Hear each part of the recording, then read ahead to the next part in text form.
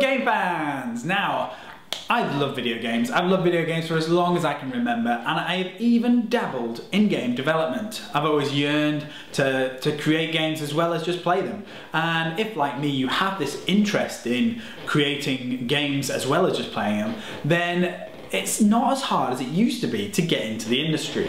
It used to be that you'd need a solid programming knowledge and maths degrees, and you need some kind of design skills and all these other things. Whereas nowadays there's a lot of software out there which will cater to the new game developer.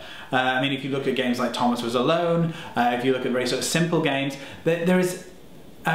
you just need a mechanic, and not only do you need a mechanic, but you just need an idea. And out there's a number of different software programs that are for 2D game development, they're for 3D game development, they're for top-down shooters, there's some for RPGs, there's something for everyone. So really, I wanted to compile a list of just some of the top programs out there that's ideal for both children, if you want to get your children into game development, or even adults if you want to take those first tentative steps into game development. Because many of the new ones will actually deploy to iOS or Android device, means that you can actually get on that ladder of game development for just a very small cost. Usually it's the cost of either the software or of the actual license, but it's minimal. So if you have an idea and you love video games and you want to create your own, then here is my list of game design software to help you along.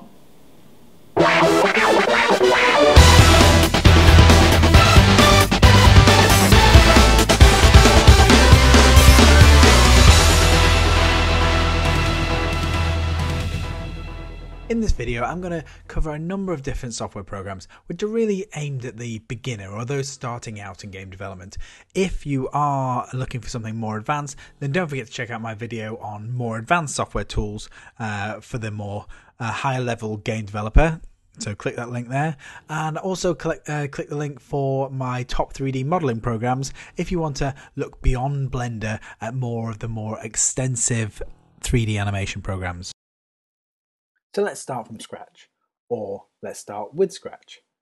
Developed by MIT Media Labs, Scratch is ideal for creating stories as well as games that are interactive. The use of the animated content makes it especially appealing for children as young as 8. The programming language it uses encourages children to learn computational as well as mathematical concepts and to make games that really hold their own individual stamp. Splode. Splode is a browser-based creation tool that uses Flash to create games very quickly. This software really is for the novice developer, as it is more of a level builder than a creation tool. There are 4 game types to create and plenty of assets to drag and drop, but your creation is limited to what the software can create. However, it is easy to use, and you can create a platforming hack and slash in a matter of mere minutes. Alice. Meant for older children learning computer science, this object-oriented programming language has been developed by the Carnegie Mellon University. In Alice's interactive interface, students drag and drop graphical tiles to create a program where the instructions correspond to standard statements in a production-oriented programming language such as Java, C++, C#. This is a great tool for designing 3D video games, but it is a very unusual language to learn. Gamesalad. My personal favourite, Gamesalad is a great tool for game development as it requires no prior programming knowledge. It has an easy-to-use drag-and-drop interface, and movements and interactions are all controlled by behaviours, where users add their own rules to govern what each element will do. This software is free to try and to publish online, but it also has a powerful compiler in order to create games for iPhone, iPad, Androids and other tablet devices. This feature, however, does come with a small price tag. For those with their talent for art and animation, this is definitely one to start with. RPG Maker. Now this is a great tool for producing role-playing games and has turned out a number of great little titles. It's not only free, but it's also quite easy to master. You can use this extremely popular software to produce games and have your own music, your own characters, your own story, and as well as all your own dialogue. Over the years, various versions of the RPG Maker have been created, and right now you can expect to pay about $25 for a standard license. Stencil. This Flash-based game engine is growing in popularity year on year and has created many great indie titles. This tool is very similar to Gamesalad in many respects, in that it uses behaviours to control the different elements of the game. It does, however, use tile-based levels, which is great for creating large, complex levels, but that have a low file size. This has both a free model to get you started and paid versions for additional features and the ability to export games to all the different mobile devices and tablets. Game Maker Studio. This is probably the most advanced software on the list, offering a wider variety in the types of games that it can create.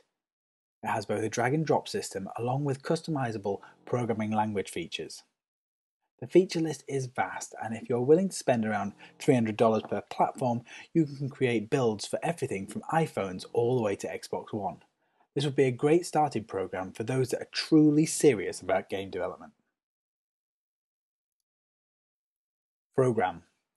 If you're familiar with Visual Basic or even Microsoft.NET, then Program is the best option for you. It can help you gain knowledge about traditional programming by way of its easy to comprehend examples and tutorials. It's not freeware, but you can utilize a 30-day trial period, and if you like it, then go on to the paid model. Pygame. Pygame is a great way to familiarize yourself with the Python programming language, which is used by large corporations like YouTube and Disney. It is more appropriate for those who seriously wish to get a more technical knowledge behind their game programming, as it adds extra levels of programming such as web development and database support, and more than just creating fun, simple games. Construct 2. Construct 2 supports a number of different platforms, but it seems geared mainly towards HTML5 game development. There is a free version to get you started and a tiered price range that goes all the way up to around $400. Construct 2 is ideal for 2D games, and there is a thriving community to support it. Flixel. Flixel is a Flash-based game creation tool based around ActionScript 3. Totally free and open source, however, due to it being in Flash, you might have trouble getting your game to work across platforms, simply because iOS doesn't allow Flash. The original Cannonbolt, a side-scrolling runner, now available on most platforms, was originally created using Flixel, and it has been around for a while, so there's plenty of resources and tutorials to help you out. Sadly, it can be a little bit difficult to set up. Adventure Game Studio. For those looking to specialize from day one, why not try Adventure Game Studio to create a simple point-and-click adventure like the classic Monkey Island series. It's only on PC, and obviously you are limited to only one game type. But if you have a passion for story and point-and-click adventures, then this really is a lot of fun. Obviously, you can choose any of these software tools to start your game development journey, but if you want my honest opinion, then I would say that you can't go wrong starting with Gamesalad or Stencil if you want to create mobile games or simple browser-based games, or maybe even Game Maker Studio if you have your eyes on the consoles. So once you've chosen your program of choice, then all you need is an idea and maybe some graphics. And so if I can help you out there, let me know. So there you have it, some really easy to get into game development and game design tools for beginners. Don't forget that if you want to check out my other video for more advanced tools, and check that out, and also for 3D art programs, also having a video coming out on that, then please click on the links that I will try and put in this video here and here. And yeah, if you like this video, then please give it a thumbs up, share it, like it, comment in it, all that kind of stuff. And I will be back with another video very soon. Finish him!